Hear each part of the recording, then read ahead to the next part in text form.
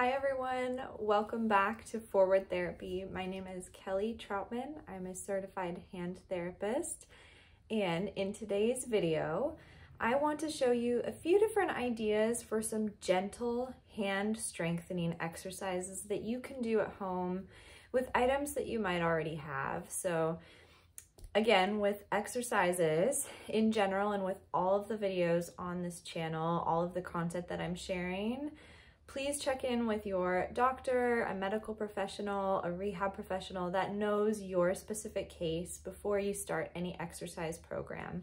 That way you can be sure that the exercises you're doing are safe for you to do. Without further ado, let's get into this video. So the exercises that I want to share with you guys today are, again, things that you could do at home. If you're a hand therapist and you're working in more of kind of tele-rehab nowadays, or you have patients that can't quite get to the clinic very often, or if you just want to show them like a nice exercise program that they can do, if you don't want to have to spend too much money buying a bunch of different equipment and supplies, these are all going to be things that you would normally have at your house, or you might have easily accessible to you. They are designed to be very gentle strengthening exercises, so these might be appropriate or things that I might do with patients that have some hand arthritis, to kind of on the mild level, people that maybe have like hypermobility type syndromes or other connective tissue disorders, or even people that are undergoing kind of a traumatic accident or injury and they need kind of a starting point to start some gentle strengthening. So these are not meant to be extremely aggressive exercises. They definitely should not be painful as you're doing them. As with all exercise, they can sometimes cause soreness, but they should not be causing sharp or shooting pain while you're performing them. So the first exercise involves a towel. A dish towel works fine, a pillowcase if you want something a little bit simpler. Again, you can kind of grade this up or down. If it's a really thick towel, it's going to be a little harder. Something thinner or material will be a little bit easier. But if you fold the towel kind of along the, I guess like a hot dog, and then roll it up, it creates like a little cushion or pillow that you can do some squeezes with. So you can just practice kind of gripping. You can practice grip and hold. Just some gentle gripping type exercises, kind of like using a stress ball.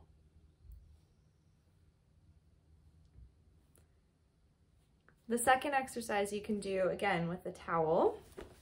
It helps to have like a table or a surface in front of you, but you can kind of scrunch the towel in your hand and then push the material out. So I would do this on a table, ideally. Scrunching in, scrunching out. You can also do walks, like finger walks, where you're kind of pulling the towel in with one finger at a time. So let me show that again. Kind of like little finger crawls, if you will. Right? And then the third exercise that you can do, again, using your towel, you can either fold it a hot dog or a hamburger style. I'm going with hamburger this time. And I'm just creating, again, a little towel roll. And then I'm just going to do little towel twists. Let me show it from the side as well. So just kind of twisting my wrists up and down.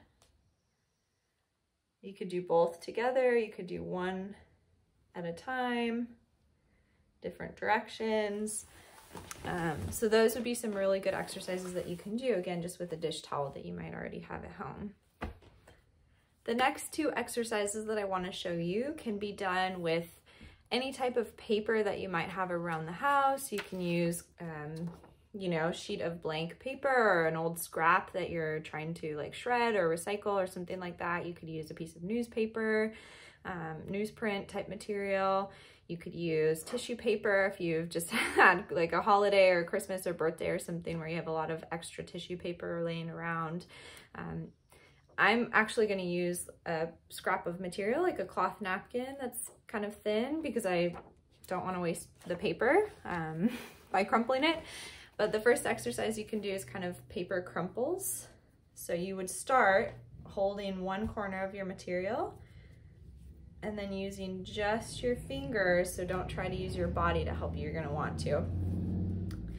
You're just gonna kind of crumple the paper, the napkin, whatever you have. The thicker the material, the more sturdy the material, the more difficult this will be. And then you can kind of uncrumple it as well. Right? So again, one more time. Just trying to crumple or ball up that material, all by just using my hand, and then I can release it as well. The second exercise you can do again with paper, with your cloth napkin, is kind of pinching. It's actually an isometric exercise, so you're gonna use kind of the little Spock fingers, right? That we have kind of 3 different divisions that we might be able to do. And you're gonna create some gentle pinching force between the fingers while you're trying to pull the paper out. So I'm gonna start with my index and my middle finger. I'm gonna kind of pinch like that. And then I'm just squeezing together and then trying to pull the paper away. But my body is resisting. And then I'll do like little Spock fingers. Same thing, pull. And then we'll do the pinky and the ring finger next. Same thing, pulling. Be careful if you have hypermobility. Sometimes when we do that movement, if you're really hypermobile at those PIP joints, those middle knuckles, they might start to bend backwards a little bit on you. Really pay attention to that. You don't want that to happen. We're trying to kind of avoid those hyperextended postures with these exercises. And then the last exercise that I want to show you guys today, you need some sort of round object. It could be a tennis ball, it could be a stress ball, it could be an apple or an orange, something round that you might have around the house. A dryer ball would work great. And all you're gonna do is place the ball flat in your hand, in your palm. So notice that I'm not gripping around the ball at all, I'm just balancing it.